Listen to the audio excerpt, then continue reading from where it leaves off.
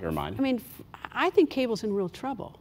I mean, you know, because of the fact that it's expensive, but I think that the American people are getting pretty dissatisfied because they are not particularly enterprising. And I had a wonderful time there. Are a lot of great people there. I don't mean to demean it, but they're not particularly enterprising. You know where they get their stories? They read like the San Francisco Chronicle, and they say, "Oh, look, the San Francisco Chronicle," and then they call up and do that. I mean, so you know, the money. You know, I feel sorry for the news, the print part of this, because you know, they provide a service to at least to cable. I don't know, you know, about broadcast in general.